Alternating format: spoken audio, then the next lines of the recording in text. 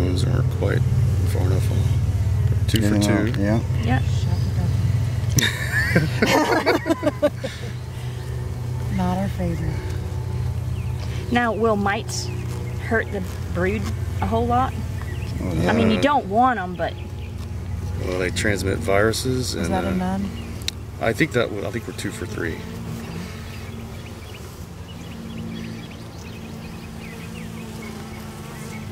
That's good. We're at 2 for 4. That's good. There's not too many.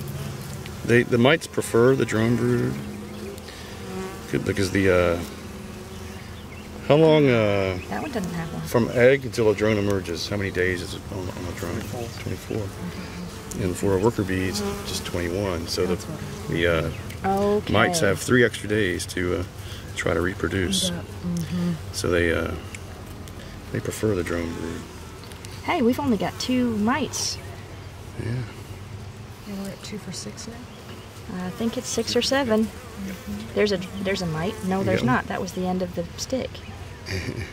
Cool. So, getting a little Now, better. those are more...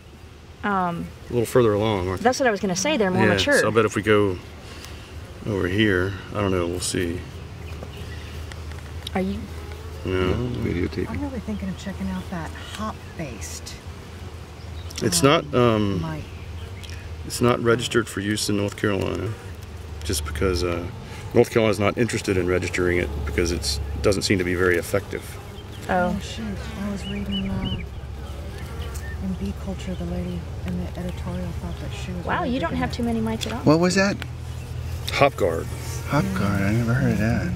But Well, you can ask Don about it, but that's the impression that I got from David Tarpey was it's not registered in North Carolina, and North Carolina's really not interested in registering it just because they don't think it's effective enough to.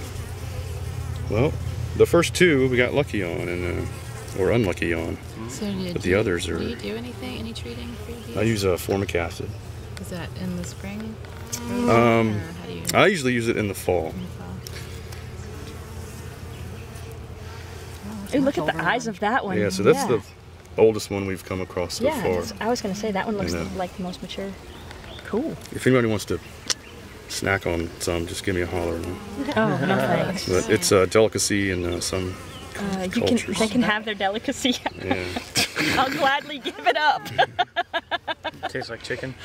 I'm not sure what it tastes like, but it looks too slimy to eat. Everything tastes like chicken in the wild.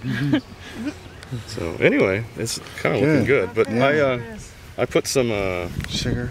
powdered sugar in a jar over here.